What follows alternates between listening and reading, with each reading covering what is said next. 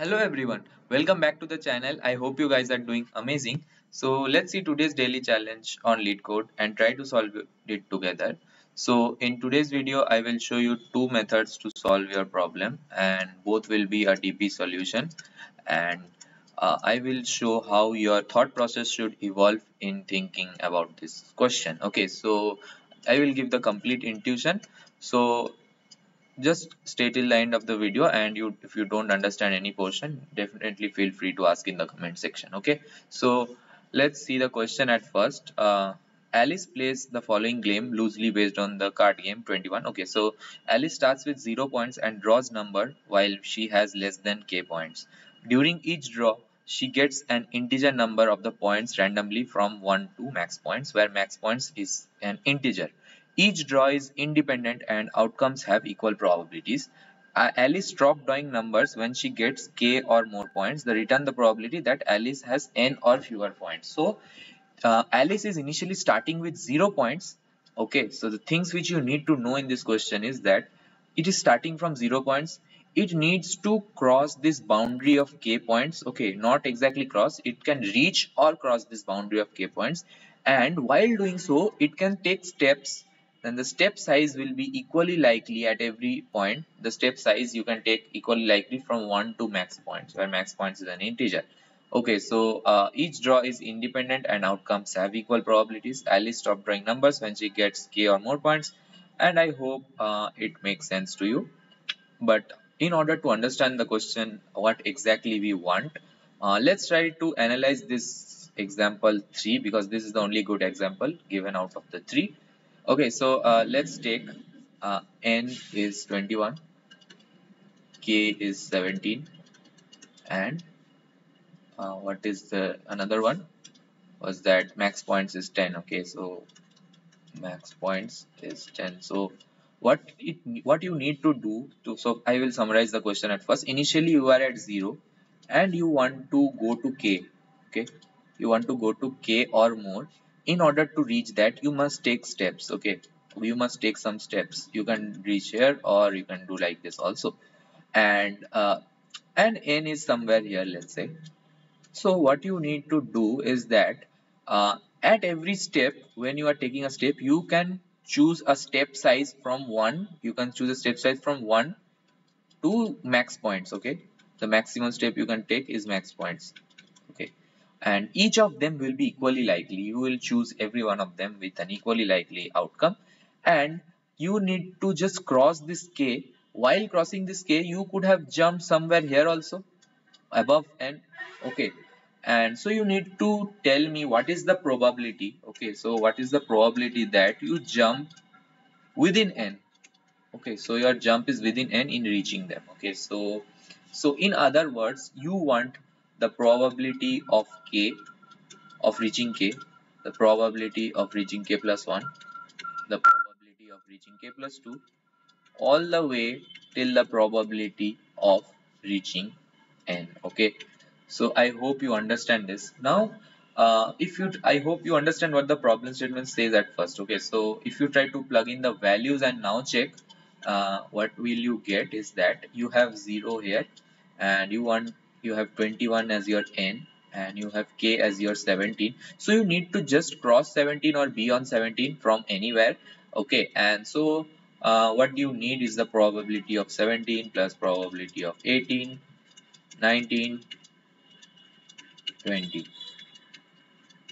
Okay, and also 21.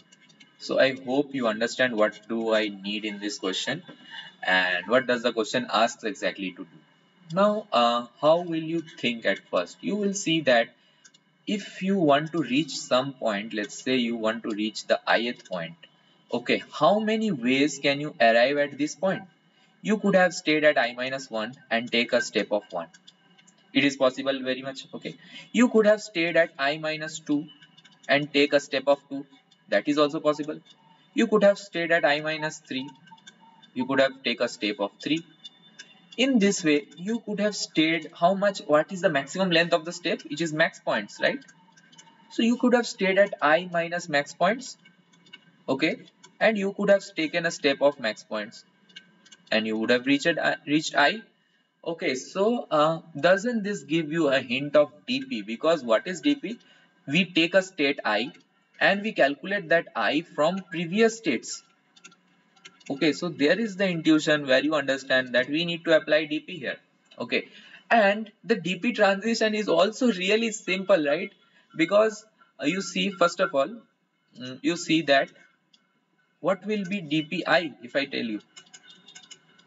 It will be nothing but dpi minus 1 plus dpi minus 2 plus dpi minus 3 and all the way till dpi minus max points.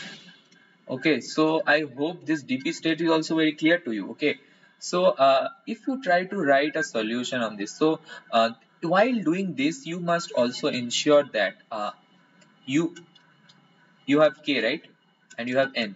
The final step you must be jumping from somewhere before k. Okay, so final step you must be jumping for somewhere because before k, and you can see you can take two loops here. Okay, you can use two loops. So the loops will be very simple. So what will be dpi? I hope you already understood, but still let me clarify that dpi will be nothing but probability that you have reached the state I at some point. Okay, probability you have, so I will write it clearly. Okay, so let me just write it clearly. dpi means probability that you have reached I at some point. Okay, so you see, when this I, so how we will calculate the final value? How will you calculate the final answer after you just do the dp transition of this again and again? The final results can be easily calculated also. You see, you want to reach just before n, right? And between k and n you just want to reach. I hope you understand that. So after calculation of all the dp states from di equals to 1 to dpi equals to n, just in a loop of 1 to n, you can easily calculate this, and you will just need to find something like dpk.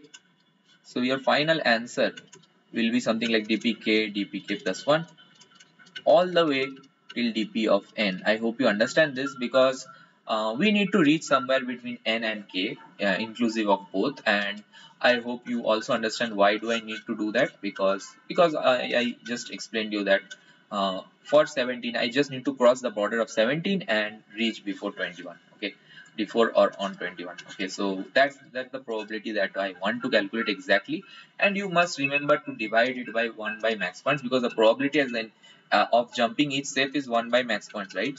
Because each of the steps is equally likely, so you just definitely need to think that you need to divide it by this value. Okay, so let me just quickly write the dp. It will be a two loop, you can easily understand that, and whether it will give a tle or not, let's see, and how to optimize that also we will just check quickly. Okay, so let's see. uh, we have some, let's say, vector of double which consists of dp and it is of n plus 1. Okay, and we will have something like dp of 0 equals to 1. Why? Because initially what does dpi denotes? Dpi says probability you reached I at some point. So what is the probability that you reach 0 at some point? You are starting with 0 always, so there is probability of 1 that you will reach 0. Okay, so that's easy to think. Okay, so I will, as I told you, I will calculate all the values in dp from 1 to n, and if you have understood the concept, right, you should try it on your own and do it in any way you like. Okay, it's any way you like, you can do it. So you can see that I will go from 1 to n. So what do I need?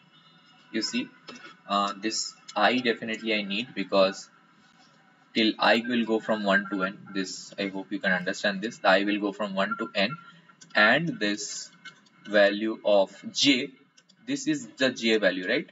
I 1 2 3, this is the j value, and this j will go from just before I to max, just max points, I minus max points. Okay, so this j will go from 1 to max points. Okay, so I have a j which will also go from 1 to max points. I hope this is clear to you very much. And you must, like, for all possible values of I and j, you will not do it definitely. When you are at I, you need to see that j must be, coming from behind. Okay, so j must be less than I. So I must be greater than equal to j, because you are jumping from I minus j to I. Okay, you are taking a step of j. So what you are doing is that you are jumping from dp of I minus j to j. Okay, to dp of I. So I hope you get the intuition, right? You do it in any way you want. I'm just doing this. And you must also make sure that you are jumping from a place which is less than k. Okay, so I minus j should be less than k. Okay, so if this is true, you should just do something like dp of I plus equals to dp of I minus j. I think if you do this, and what did I tell you, what will be your final answer? Your final answer will start from k and go till n. Okay, so you have an answer variable, and it will be double, right? Because the final answer just returns a double value, and you just go from I equals to 1, uh, not I equals to 1, right? I equals to k to I less than equals to n, I plus plus, and you just do answer plus equals to dp of I. Okay, so I hope this was very clear to you, and you just return answer. If you try to run this and check, you see you get a wrong answer here. So let me see what was our error in the approach. So you see, I did something like, I did not divide it by max points. So as I had already told you, you need to do that. You should not forget it to divide by max points value. So you see, we get the accepted case. We have got an accepted. What if you try to run this and check? It is an n square solution, right? So you get a clear TLE because of n square solution, and you need to write something in O of n. Okay, so if you see, every time we are iterating, for this you are using a loop, right? So for this thing you are using a loop, but for I, okay, you see, you try to understand it in more depth. For I, you need I minus 1, I minus 2, all the way till I minus max points. This you have understood, right? So when you are going from I plus 1, what do you need? You again need I, okay, and you need I minus 1, and all the way till I minus max points minus 1. Okay, so I have just shifted it. Okay, I have just shifted it. So max point plus 1. Okay, so I hope you understand this, because when you are taking a step from I to I plus 1, your window, this acts like a window, right? So these values are the extra values. There are so many extra values, so you can just keep a window length of size 1 of size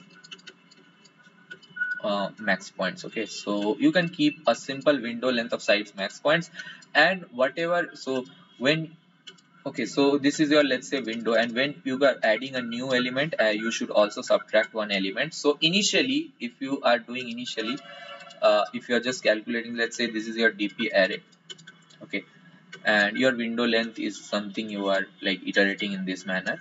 So at first the window is of size 1, then it goes of size 2, then you should keep incrementing the size unless it reaches a size of max points.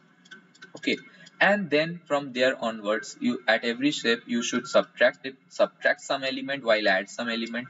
You should definitely do that.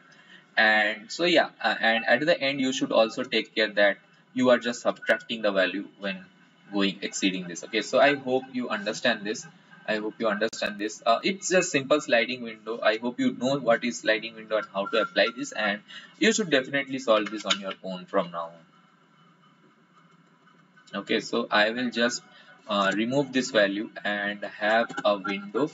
So I will have some double window of 1. Okay, I will initialize it by 1, and I will do simply dp of I is nothing but window by max points, right?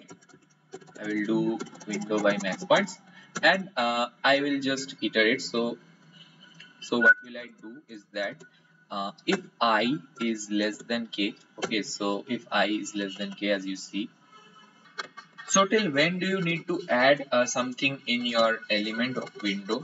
Okay, so till when you need to add, you need to think that till I am not crossing my endpoint. I need to reach k, and k is my endpoint, right?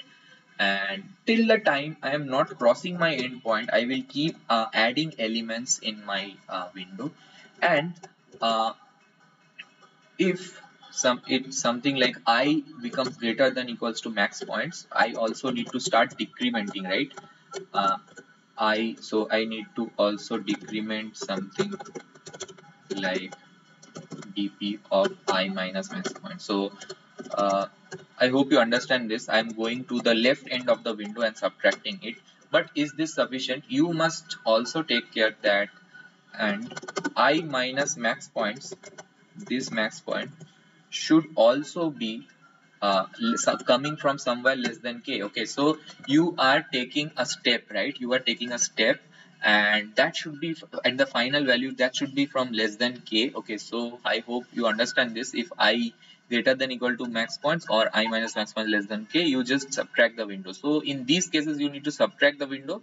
So I already explained you need to start subtracting elements from your window when your window has exceeded a length of max points, and unless you are crossing the goal, you can keep incrementing this window length. Okay, keep incrementing